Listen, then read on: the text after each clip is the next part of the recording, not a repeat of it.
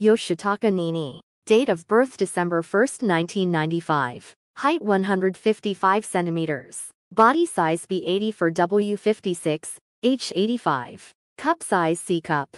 Debut in September 2017. She is a natural beauty and has received numerous entertainment offers since childhood. She was a well-known local beauty. However, she refused all of them because she was too shy to move forward. She had been stalked by strange old men for her pretty looks since childhood. Even after she became an adult, she had suffered damage such as finding her phone number at the bar she reserved and calling. She was cast while working part-time at a cafe and made her debut in gravure to make a big difference in her life. It is said that AV debut also started because AV Open entered the agency as a job. Her ideal type is someone who leads her well and is fun to be with. She says she doesn't see much of his appearance. She has a fetish voice, so she is attracted to a low to medium voice. It is said that she was a track and field club in high school. She is also an attractive actor with strong and slender legs.